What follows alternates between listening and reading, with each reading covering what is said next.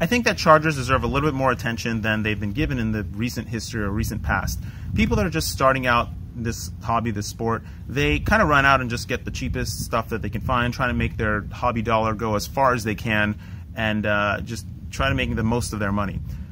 The charger itself is a very important aspect of all this, because no matter what we're doing, we're always charging batteries, whether it be a tiny whoop or a 5-inch or something that's much, much bigger. We always have to charge everything, so it's always a pain, and it really does deserve a little bit more attention. While the cheapest chargers that newcomers might run out and get are not bad, they do charge fine, the larger, more expensive chargers do a slightly better job, and better job in the respect that the cells of the batteries are more evenly balanced. It does a better job keeping track of the cells. It could potentially be safer, and I really don't know all the ins and outs, but those are the things that I have personally noticed, having come from the crappiest chargers and moving up to more expensive chargers.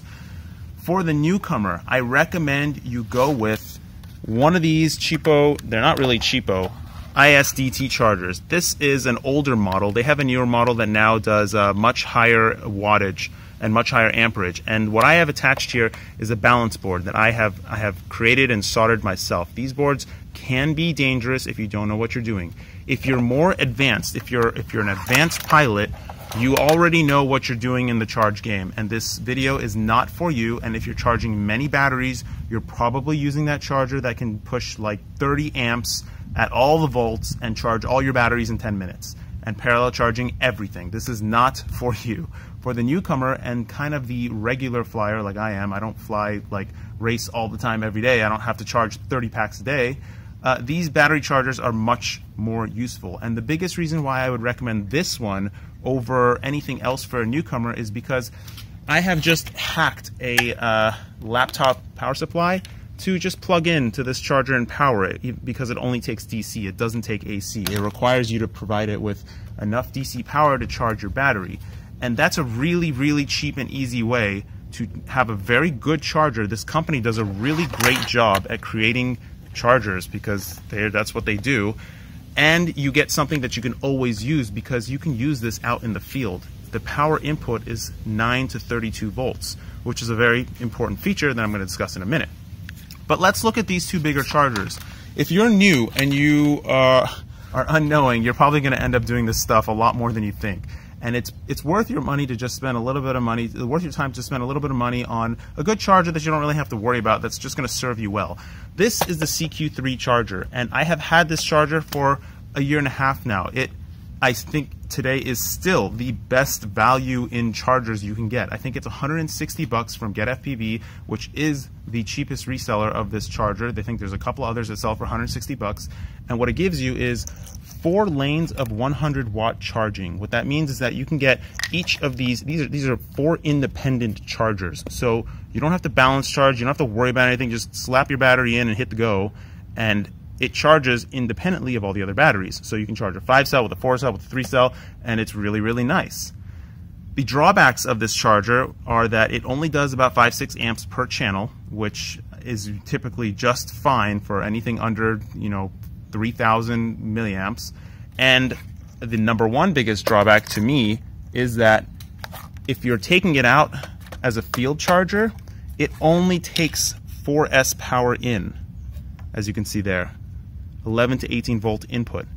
It's really, really frustrating, because it's much easier to just get a massive 6S cell that you have for some big rig that you're flying that is just easier to just take with you and charge all your little batteries. It's also a little bit large.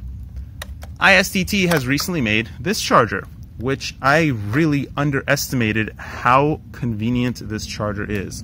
While I still think that this big one is a much better value, this little one is the most convenient thing I have used, and I'm going to show you next what that convenience factor is. But if you take a look at it, it's got 2 charge lanes. It does 200 watts, 12 amps, so that's 6 amps per lane, which is perfect for sub 2,000 milliamp charges, even larger ones if you want to wait a little bit longer. It has a USB port. It has a computer port, which you can actually update the firmware when they do have firmware updates, if they do have firmware updates. And it has a built-in AC-DC converter, which is probably the most important feature, because if you look at chargers, a lot of them don't come with the AC-DC port, and you have to go out and get your own AC-DC converter, which adds another 50-60 bucks to the whole package, and it doesn't even provide enough amps for the thing to charge all the batteries at the amperage that it's meant to run at. So this is a really, really good value charger because it comes with all the. And the one biggest flaw about this charger is that it only takes AC input, does not take DC input. I don't know why they decided to do that. I don't know what their rationale about that is, but if it could take 6S input, it would literally be the perfect charger, and it would be worth every penny because of how convenient it is. First and foremost, note where I am. I am outside. I strongly, strongly urge everybody to charge their batteries outside on a hard surface that cannot catch fire. I know it happens extremely rarely, but if you guys follow Gab707, he actually had a battery go up in flames in his apartment, and it burnt down his entire apartment and everything in it. So very sad story for him, but don't let that happen to you. Do not charge your batteries indoors, and do not leave your batteries charging unattended. That includes the big giant ones, which are even more dangerous. Again, it doesn't happen often, but if you look at the batteries that we fly, these are new ones, they typically get damaged, and you don't know what kind of damage the battery has been through, and you don't know what's going to happen when you plug it onto the charger next. So please do not charge your batteries indoors by anything fire that can catch fire, nothing like that. Please, please do not. Okay. So this charger, as I said, this one is super duper convenient. Both of these do high voltage, they both do various kinds of batteries. That's not an issue. What is the issue is that if I want to charge a 6S pack on this, I have to click this button, change it to 6S, click it again.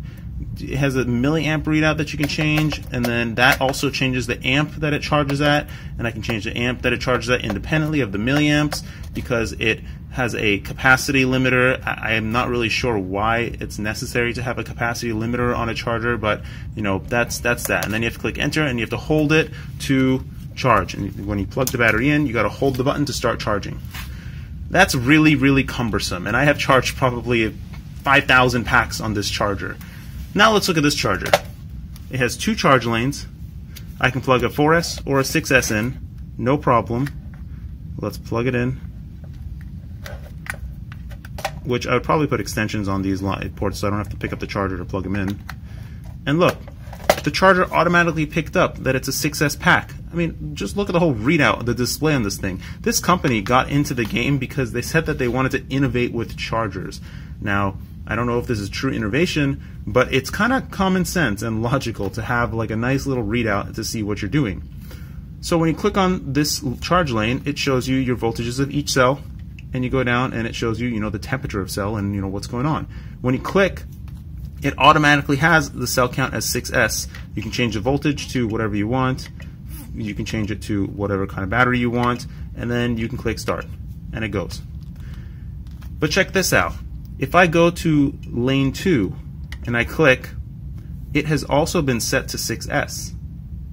So not only did lane 1 get set, lane 2 got set too, because nothing else is on there charging. I'm going to stop this right now because it's going to make a lot of noise.